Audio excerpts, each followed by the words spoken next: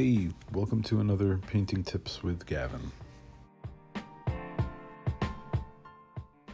This is a landscape that I did a couple of weeks ago, and I started on a tone canvas, which I used burnt sienna on.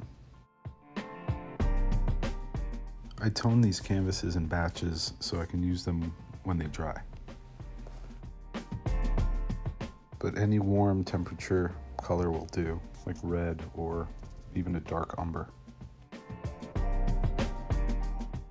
I keep an emphasis on drawing it first in a dark value using a number 2 round, and eventually build up masses, not really thinking too much about detail, which I'll get to later. Pretty soon into the painting, I'll find one area of interest that I'll draw accurately, or at least semi-accurately. In this case, it's that rock that I'm painting there.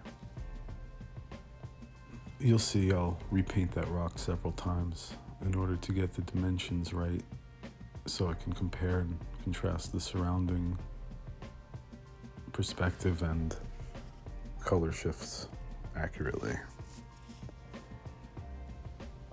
Eventually I'll settle on something and keep it, but it could change a lot.